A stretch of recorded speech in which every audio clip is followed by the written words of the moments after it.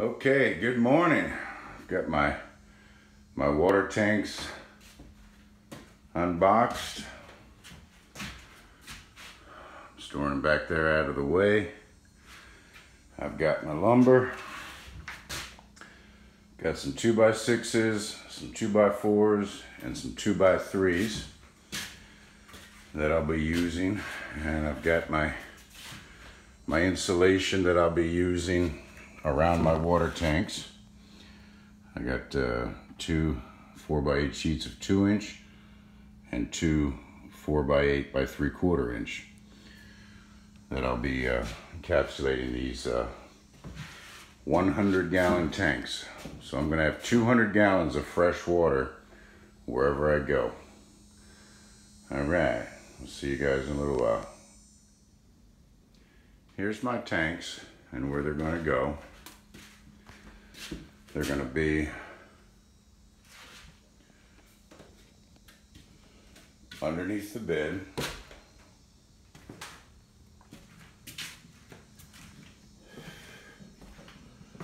And there'll be a wall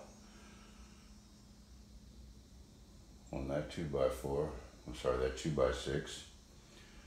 I'm getting ready to cut that 2-inch piece, which is really 1 3/4 inches. I'm going to cut two pieces, 26 inches. These tanks are 26 inches a piece.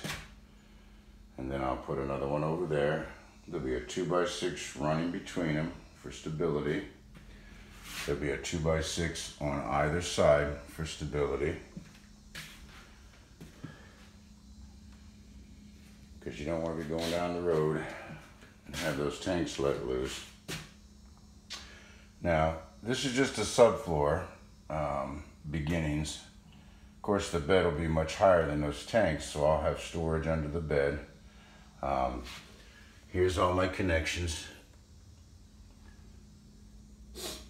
And I'll be basically hooking these two tanks in parallel, so it'll fill both of those. The fill will come in from the side over there. That top one here, that's going to be a vent, and that's a vent. Because when you put something in an airtight tank, you need to be able to get the air out. And those down there are my drain and my use. So my pump will be hooked to those. And again, these two tanks will be hooked up in parallel. All right, let me cut this styrofoam, get it underneath, and I'll show you what it looks like.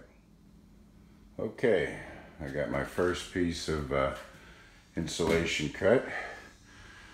The reflective side goes down because that's where the air would be coming up, radiating up, and this foil will help radiate it back. So that goes down right there. Okay, and I cut my insulation board about 1/8 of an inch wider, because when I put in my joists, I'm going to snug those together with clamps, and of course there'll be another 2x6 run on the back side of that. So these will get cut. These will get cut right there, and there'll be another 2x6 that runs the entire length of that. So, okay, let me drop this tank down and see where we're at. Okay, got all my dimensions for my fresh water tanks, and now I'm going to build the subfloor. The panels, one tank will go in there, and one tank will go in there, and I've got them sitting right up here. I don't know if you can see them or not. I'll step back. Just got them standing up over there. There's two of them. I don't know if you can see the other one. Probably not. Yeah, it's back there. Okay, I got my lumber where I can cut right there. Here's my styrofoam I cut earlier to 26 1/4. So I've got this 2x6 perfectly square. I've measured it from here all the way to the back of the trailer, and it's exact. And I've measured from there to the front of the trailer, and it's exact. Now keep in mind, this is a trailer. It's not a house. So there's going to be an occasional 1/8 of an inch, 1/4 of an inch. It could be off. But what I try to do is compensate for, anything and aesthetically make it look good. Because keep in mind, everything you do, when you begin putting your walls on and stuff like that, you want all of your lines to look correct. When I put my walls on with my tongue and groove, I don't want a 1/2 inch down there and, 1.5 inches down at this end. So, you have to give and take for aesthetics. But anyway, that's enough for this one. I'll come back once I got this all framed out. The 2 cavities for the water tanks are done. I'm getting ready to slip in the tanks, and I got to cut all access holes down there. Be right back. Okay, I'm about done for the day. All right,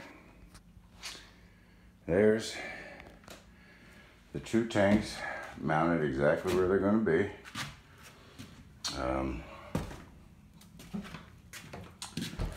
Got my hole saws out because tomorrow, you see that fitting down there? That's what these hole saws are for. And I'll be drilling a hole through that so that I can have access to screw in the fitting that goes there and there. I'll be drilling one here. I'll be drilling one right there and one right there. Now remember, our water comes in right there.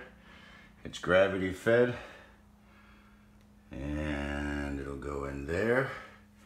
And this one and this one will be hooked together. So the hose will come in like this, 45. We have T right here, and then a 45 there. And basically the connections are the same for all of them. I've got to put some bracing in there tomorrow. Attach that to the wall. Now, you all know this area here is my utility area, my room. There's going to be a wall here. Should be there tomorrow, maybe. Anyway, through this floor, all the way up to the front of the trailer is going to be a 2.5 inch electrical tubing conduit, so that I can get any wires I need from here back to there. And there'll be different points on the conduit that go up to, like where the outlets are and things like that. I'll be running 2 inch mini tube for the furnace on both sides, so we have plenty of heat in the bedroom. I'll put a duct in the bathroom, and of course a duct in the kitchen. And in the very front, when the floor is raised up, there'll be 2 registers back there as well. So we'll have plenty of heat. Of course, the air conditioner is there, and it gets ducted as well. I'll put a duct here, probably one in my room here, and one up front.